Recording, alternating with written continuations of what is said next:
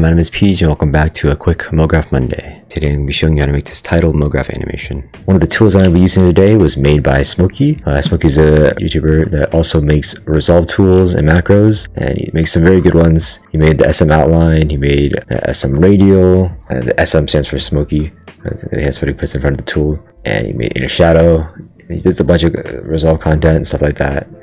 And yeah, his tools are really good, so I do suggest you go look at those videos. I will link them down below. You can get them and use them because I use them all the time. Start off our animation. We're going to grab a fusion clip, drag it onto our composition, have it last 1 second long like I have it right here. I'm going to go inside the fusion composition. First, let me just add a background node, connect it to the media out, and turn the alpha off. I'm going to grab a 3D text node from right here, then a 3D render node from right here, connect this together, and then put this 3D render node to the background node.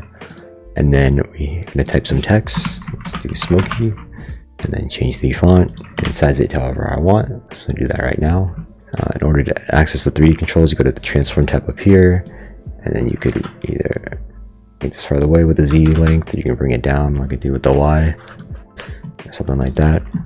If you want to stylize the text, we go into the 3D node, and then if you hold Alt and the middle click button, you can drag around like this so you can see your text.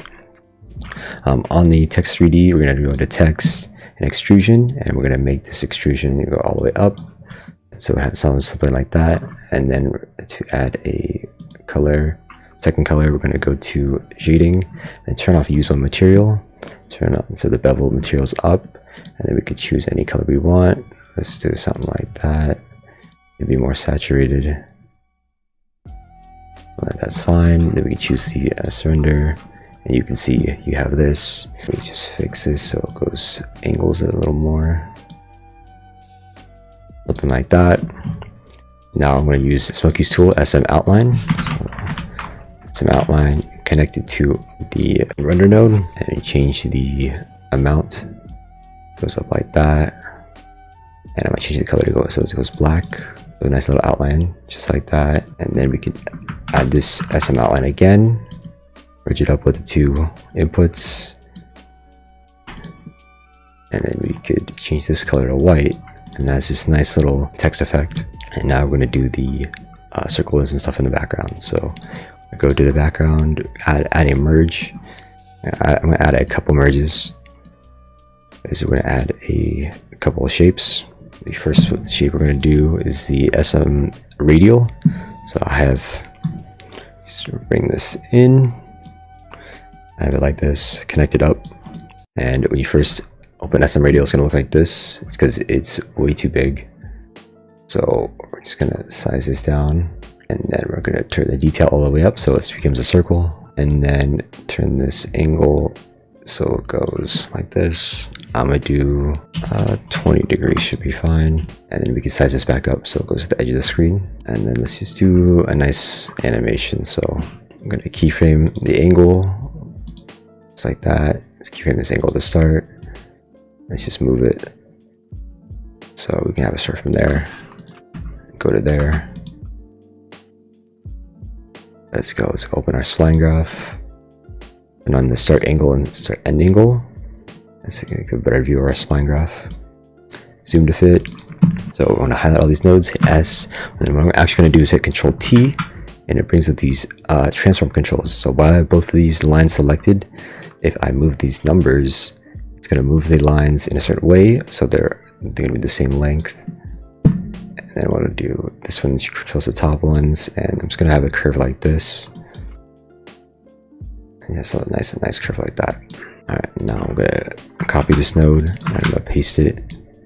I have a second line connected up, and then we're just gonna change grab the middle.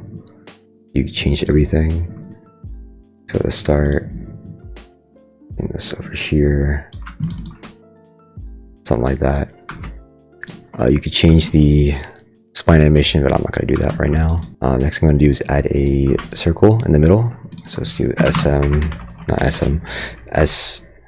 ellipse, and then S render. That up there, connect it to the merge. Then let's resize our circle the way we want it. I have something like that. You can even change the color, style, eye drop. Let's go with that red. And then we're gonna animate the circle.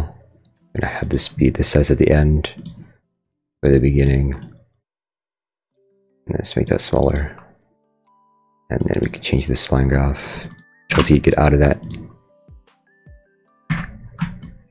Something like this, or maybe if I put it up like this, it gives a little semi-bouncy effect of the circle. And I can also animate the text, do something like this. And let's grab a transform node. And then I want this text to have an elastic kind of effect. So I'm gonna right click the zoom and modify with an atom curves. We go to modifiers, we're gonna change the source to duration, the curve to easing, and then this part we're gonna change it to elastic. And then we're gonna change the scale and offset. So the scale is how much it changes over time. So we're gonna start from a scale of 1, and then if we change it to our offset of 1, and then we change it the scale to 0.2, we're gonna bounce up just by 0.2 of a value. So if we go from 0, and we do like 1.2, then we have it bounce like that. It's a little too much. Be 1 or 1.1. Yeah, you have a little elastic animation.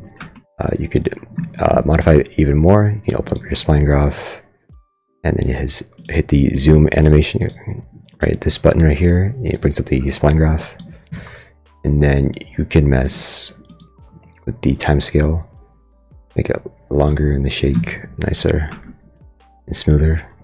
And the last thing I have is I'm going to copy all these nodes, and I'm just going to paste them and connect them to these node graphs, so they all have their own separate border, just like that. And it just adds a little bit more like emphasis and design to all the whole animation. Makes it look more complicated. Just a nice looking thing. If you have any questions or suggestions on what I should do in the future, please let me know down below in the comment section. If you'd like to join the Resolve AMV community Discord, there's a link in the description, as well as my own server if you'd like to join. And with that, subscribe and have a good day.